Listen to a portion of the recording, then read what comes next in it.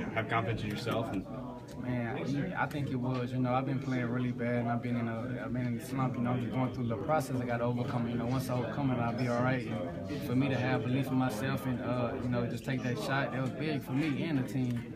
I just felt like they believed in me. My coaching staff still believe in me throughout my little process I'm going through. So I just decided to take the shot.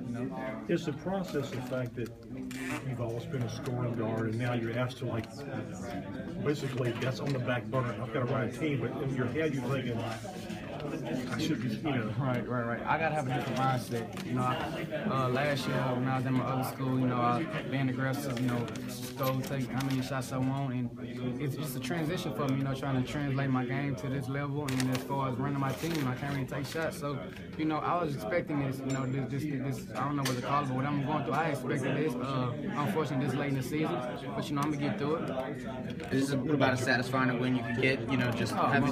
Most definitely. I'll take it anyway. However it would have win, I would have took it. As long as we got the win. Talk about that last sequence with Mickey and just wouldn't be denied for us. I'll say South Carolina. That big time. He was winded and he dug down deep and just wouldn't let nobody score. That's the type of player he are. We appreciate it. That's a big time what he did. There was about 25 seconds left. Looked like they tried to go backdoor on you, and then Keith comes up with a big block. That's something. He saved me. I had to thank him for that.